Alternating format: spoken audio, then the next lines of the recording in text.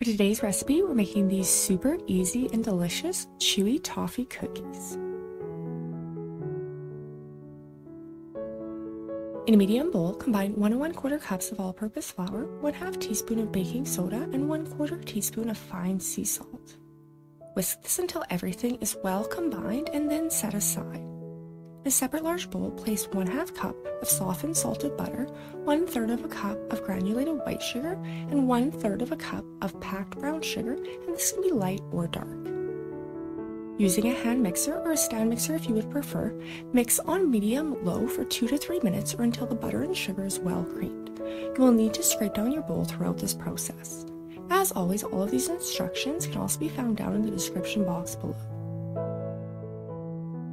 Next, add in 1 large room temperature egg as well as 1 teaspoon of pure vanilla extract. Continue mixing on medium-low for another 2 to 3 minutes or until all of the ingredients are well incorporated and the mixture is nice and light and airy both in texture and in color. Once again, scrape down your bowl. Now we can add in our dry ingredients and we're going to start mixing this on low until the majority of the flour is incorporated. Then increase the speed to medium-low and continue mixing until coarse crumbs form and your dough starts to come together. It's going to be fairly stiff. Now we will add in 3/4 of a cup of toffee bits, and I'm using Skor pieces here.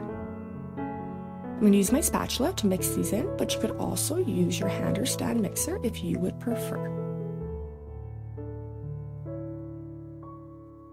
I'm using a 1½ tablespoon cookie scoop, and I'm going to drop these onto parchment-lined cookie sheets. Ensure that you leave some room for spreading.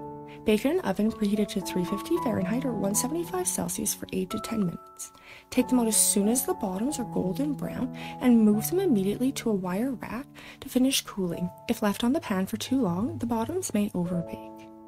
And that is how you make these easy, delicious toffee cookies with a crispy bottom and a nice chewy center. If you have enjoyed this video, I'd appreciate it so much if you would like or subscribe, and we'll link a few more recipes here for you. As always, thanks so much for watching.